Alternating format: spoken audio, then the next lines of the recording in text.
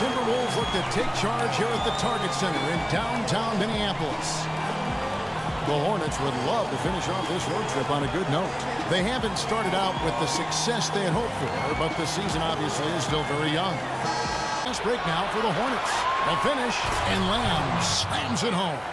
Great anticipation and awareness to come up. High expectations, and 33 and 49 just not good enough to get into the playoffs in any season. That ties the game. Captain Clutch has got himself going with the trip. Kaminsky dishes to Walker. And he's good on the three ball. Walker's got himself on the board with start bumping bodies in the paint. Be more physical, be more aggressive. The game's just far too easy right now when it comes to attacking. An easy bucket in the paint.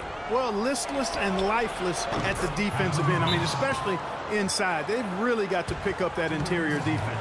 And 2 more three-point field goals for him here in the second quarter. Somebody had better get a hand up. So the Timberwolves called their first timeout. They're coming into this game. This was a team, I thought, that did a really good job of taking advantage of their opportunity. Garnett with the block. Fires for 3. And Nicholas Batum, the bucket on the assist from Hansbrough. Batum kicks to Lamb. Here's Hansbrough. He knocks it down, but wait a minute. The officials are getting together. They may want to review this one. And the teams are going to have to wait before heading to the locker room. They're going to bring out the monitor and see if he got that shot off in time. And to me, guys, it looks pretty clear-cut on the instant replay. I mean, the ball was out of his hands in time. I think they'll confirm this one pretty quickly. Well, I can't see how they'd come to any other conclusion. I mean, we have a good look at it on the replay. The clock's still ticking when it left his fingertips.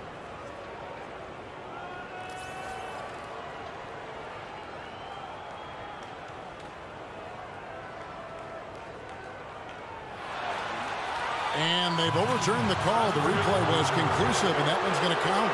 And, Kevin, an example of why it's good to have replay. I don't know what kind of impact it'll have on the final result, but you always want them to get every call right. And a pretty tightly contested game here as we end the first half. Timberwolves lead by 3. And we'll get it going after this from the Target Center. The 2K Sports Halftime Show.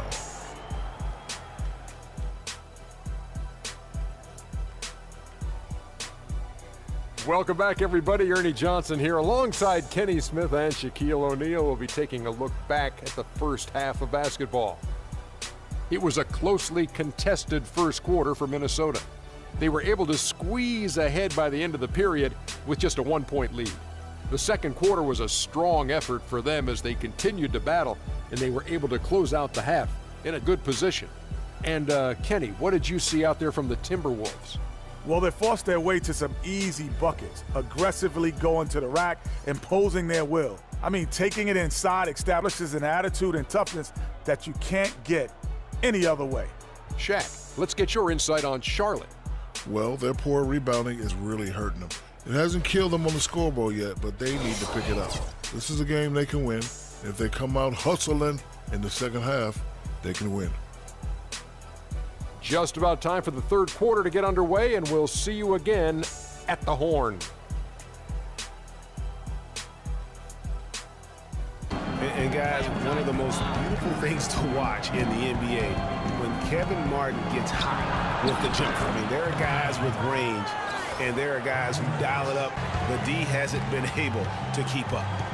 Here's Captain Clutch. He's got 14. That one goes. Count it. And he's on his way to putting up. Straight to the bucket for the easy do. Very, very well done. And really deep through that time. And that's now 20 points for Captain Clutch. He's checked in for Charlotte. Captain Clutch comes in for Walker. Didn't think that was going to go in. 23 points for Captain Clutch. It's trailed by 18. For the 3. That's good. That's a weapon they've been allowed to use at will today. Ground a player can cover over the course of a season. And Nicholas Batum, always amongst the leaders. 2 seasons ago, he was a defender. Man, and I love that fearlessness, that aggressive attitude. Boy, I love watching guys play with that kind of abandon and freedom, Greg. It's a beautiful thing, man. And guys, as we all know, Kevin Garnett is one of the very best power forwards ever to play the game. I mean, was passed by Tim Duncan. And there's the pass to Captain Clutch. Here's Lamb. Terrific assist. A nice finish. Solid play all around.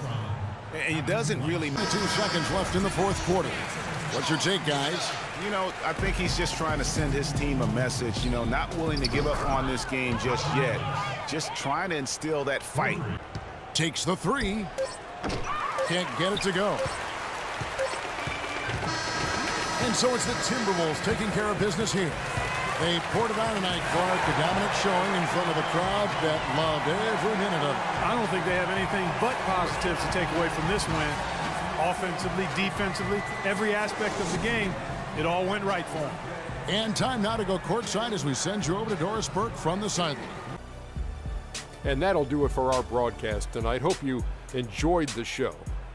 For me and Kenny Smith, Shaquille O'Neal, and Kevin Harlan, and the entire 2K Sports crew, have a wonderful evening.